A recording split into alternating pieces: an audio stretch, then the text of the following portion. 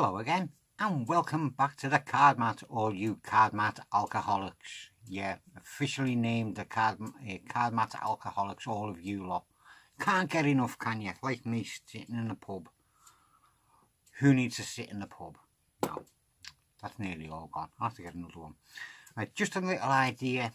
You could use this as like an opener to table hopping or something. A nice little icebreaker, or an idea for a little packet trick, to show that you're actually mixing the cards up. As long as you're not in your packet trick, you're not using a ghost card or a face-up card or different coloured backs. If it's just genuine cards and they've got to be in a set order, ideal. Because it looks like you're actually shuffling them, but you're not shuffling them. I'm going to show you two different ways of doing it because I'm very kind. First way is obviously you break your pack exactly in half, and then you proceed to do a perfect faro. I haven't got my little lamp on, so I might struggle. You do a perfect faro, then just do a reverse faro. You know where this is going, but the spectator won't have a clue. They're just seeing you mixing the cards up, and you haven't really. Because if they're mixed up, I'll give you £500. Oh, look at that, they're in the right order. God almighty, I'll have to look down there before I start betting money. Lost a lot of money like that. Yeah, so that's the first and the easiest one. Make sure you break your packet exactly in half. Not at the 7, but at the 6 in this instance. Do yourself a perfect faro. Wow, where was that getting off to? Whew. I think some of my cards are going on holiday to Africa or Jamaica or the North Pole or somewhere. No, me probably out of space. Yeah, and then you do a reverse faro and pop them out and put them to the bottom, and there's your little stacky pack, all stacky packed the way you stacked your pack. Yeah. Another way of doing it, it looks a bit more convincing. It's a bit longer, not too long, you know what I'm like, but this isn't too long. Again, you'd split your pack in half and you do your little perfect faro.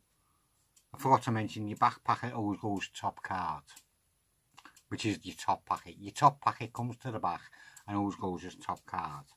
So you've done your little faro, then you just deal them down into two piles.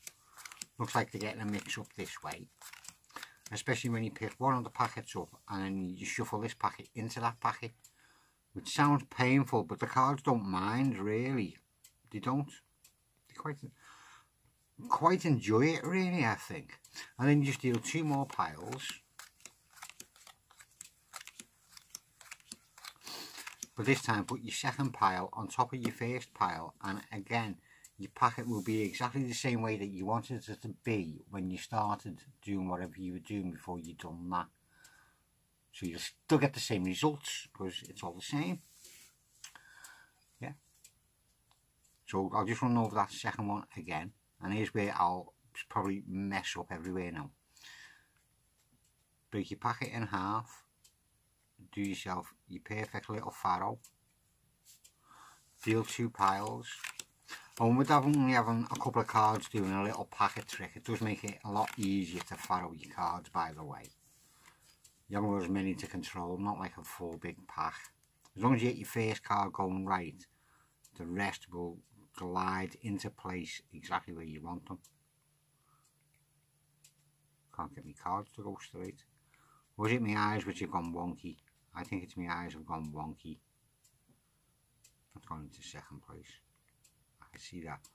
But when I get it going on to the top, the others are messing up. Stop messing about. Come on. Play the game. There we go. And once you've done your second one, that was still the second one, by the way, in case you forgot, because I seem to take for ages. You deal two piles again, but this time, instead of farrowing together, just pick the right hand packet up, or the second packet you dealt, and throw it on top of the first packet you dealt, and again you've done absolutely zilchy pop to your pack, because it's all the same. Yeah.